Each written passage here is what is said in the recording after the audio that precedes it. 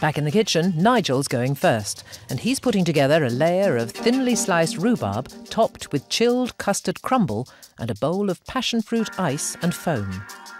So it's rhubarb and custard, but just done, you know, in a different presentation. English combinations at the end, so you can't. There's no question that the food's not British, for sure. Nice. You know, and obviously the way it's been put out, it's very, very modern. So what was wrong with the old dish? Not modern enough. Happy with the flavour of it, though, was you? Or... I was happy with the flavour, but it was, to be brutally honest, Glenn, it was more of a pub dish. I think it was definitely the right decision to change it. He's using some acetate to keep the shape of the custard before he chills it. And he's not only poaching the rhubarb in ruby red orange juice, he's also glazing it with some of the liquid. Jason's intrigued. And the only thing you have to do, really, is just be very delicate when you're cooking it. You know, it's just so easy. But you have to have that real sort of care about the cookery. And there's lots of evidence of that as Nigel carefully rolls the chilled custard in crumble. But the judges are waiting, so he needs to get on with it and plate up. He puts some passion fruit foam over the ice and the custard crumble across the rhubarb.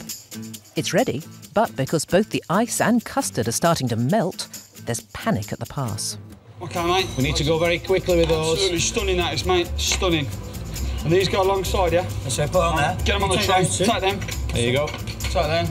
One more. Thank you. You go with the tray. Any biscuit or anything? Put one rhubarb on it. One rhubarb there. Let's go.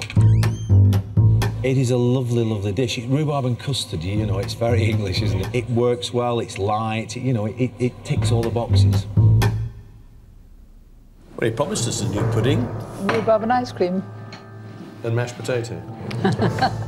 This is basically rhubarb and custard. And crumble topping. Well, I think it looks very nice. I think it tastes as it looks. It tastes nice. I think it's better than nice. I have to say, I think Very, it's very good. well better than nice. There's a lovely softness to the rhubarb, and the custard is, you know, again, another textbook custard, and I love the crumble topping. I don't get this thing. I don't know why it's here. Why is it here?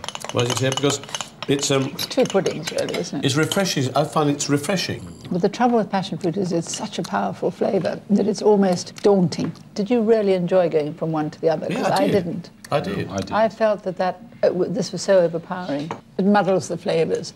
I mean, it's a good pudding. It's very well executed by a very good chef. I don't think it's gherkin material. I think it's a vast improvement on what he'd done before, though.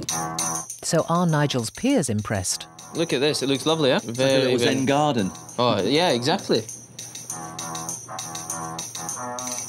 I've got to say that works deliciously well. Passion is really... Quite kicking, eh? Just about to say that.